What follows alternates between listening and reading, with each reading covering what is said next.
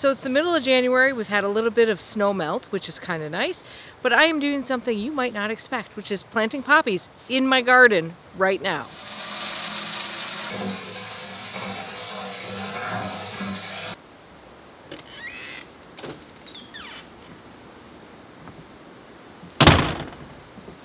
Okay, so I'm going to show you what's happening with the water in a little bit, because we're just out here doing a couple little chores. There's a bit of a break in the weather, needed some fresh air badly, so I thought we'd do a couple of things outside. First thing we're going to do is, it is time to plant poppies. These are my poppies. So this is Poppiver somniferum, also known as breadseed poppy, also known as opium poppy, and it is the only one I have ever had success growing. So it's the only one I bother growing anymore, because why am I fighting it? They're beautiful. I don't know what else I would need out of this world. So I'm also going to show you the only way I have success growing it. Now, I know that some people have great success winter sowing these and in other ways. And this is, in a way, winter sowing. I just have never had any luck doing the jug method with it.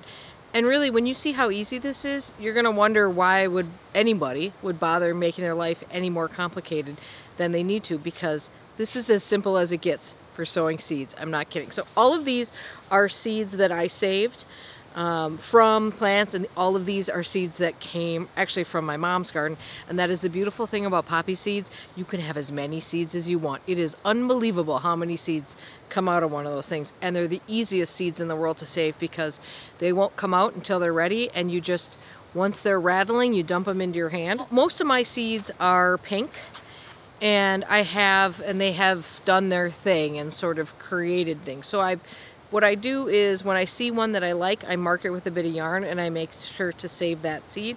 So that's where the single one comes from. I happen to really like this, the single form. I actually think I like it better than the double.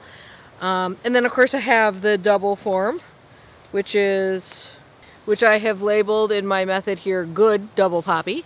And then I have mixed pink poppies, which is I just grabbed a whole bunch of them. Last year I did get some that were sort of a hybrid that I didn't particularly care for. It was sort of a single with a little cup sitting on top of it. I didn't care for it too much. And then I also have in my little collection here, I managed to save a few of the purple poppy that I grew here, which I think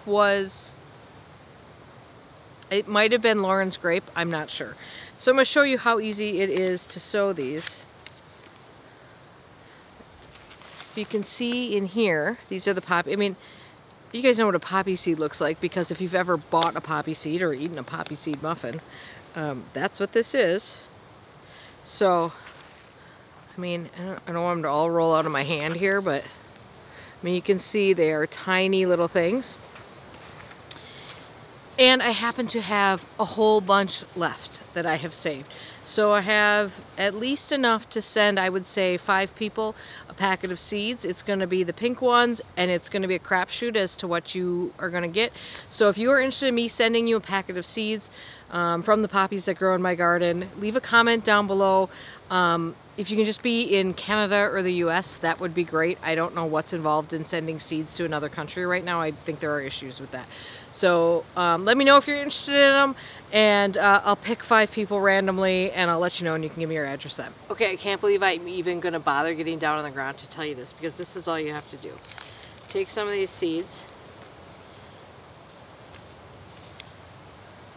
Watch.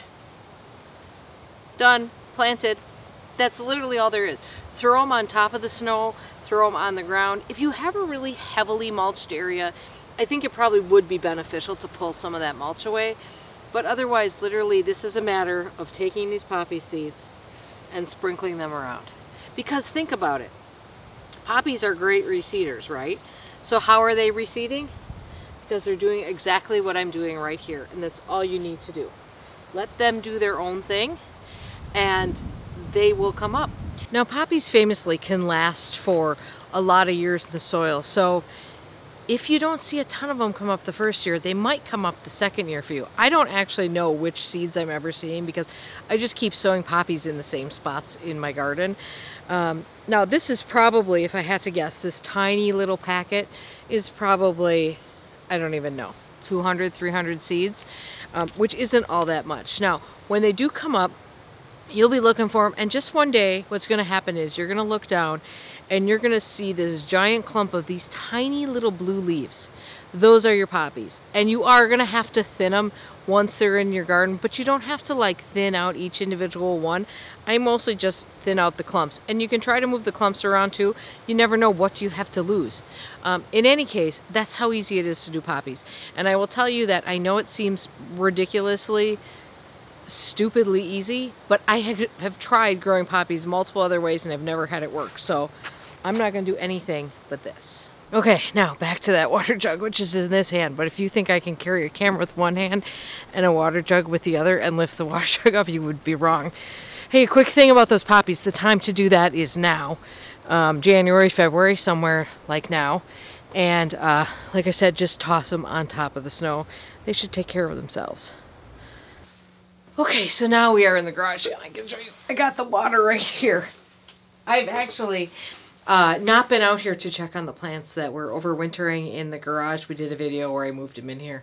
Talked a little bit about the hows and whys about doing that.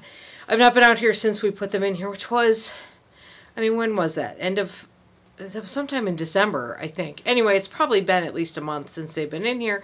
So I'm just out here with the watering can, and I'm just going to put a little bit of water in all these. Not a lot, not to soak it. All the soil is fully frozen in all these.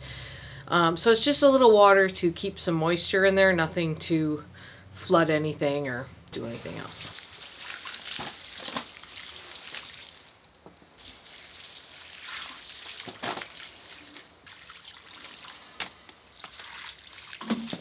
Okay, so the very last thing we have to do is something I have never done in January.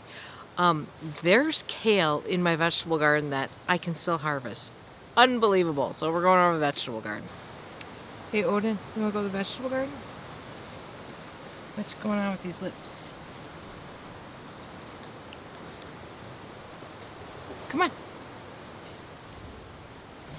Come on, Dorothy. Let's go. Come on. Come on, you guys. Come on.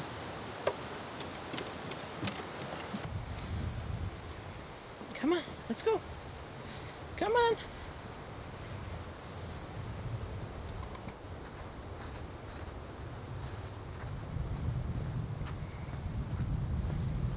I do have to say that I love a good snow thaw in January. It sort of hits the reset button for... Ooh. Oof. Hold on. Gotta fix that right now.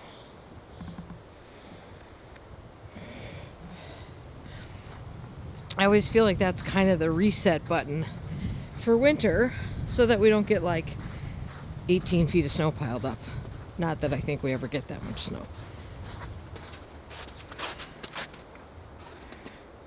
Okay. I haven't been in here except for these few footprints that you see here, except to check on the kale a few minutes ago. But check it out. There's definitely enough for a salad there for tonight, and it's not frozen. Last year it was mush by November because we had a terrible super cold freeze. So this is a nice surprise.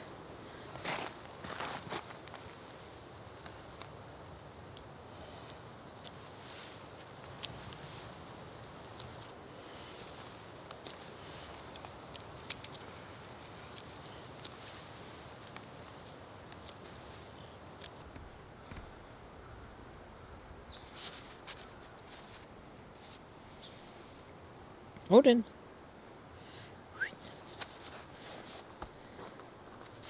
So check it out, my first official harvest of 2021.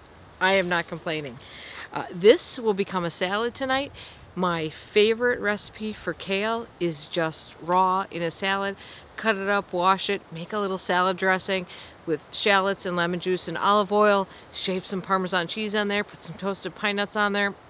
It is going to be so good. And especially this kale, which is going to be nice and sweet since it's had obviously a long cold period. Okay, that's just it. A couple winter jobs in the garden, including the easiest way you will ever find to sow a seed in your life. Do let me know in the comments if you're interested in getting some of those poppy seeds. Like I said, I'll pick like 5 people. If I can get more out of those packets, I'll get more than that. And I will reply to your comment after I pick people. So look for a reply to your comment, and we'll just say it's a few days after this video goes up. Let's be casual about it, shall we? It's just some seeds. So have a great day in your garden. I can't tell you how happy I am that I got to be in mine, even if it is getting just a little bit chilly out here. And now for dinner tonight, I get food from my garden. That is a win. All right, have a great day. We will see you guys soon.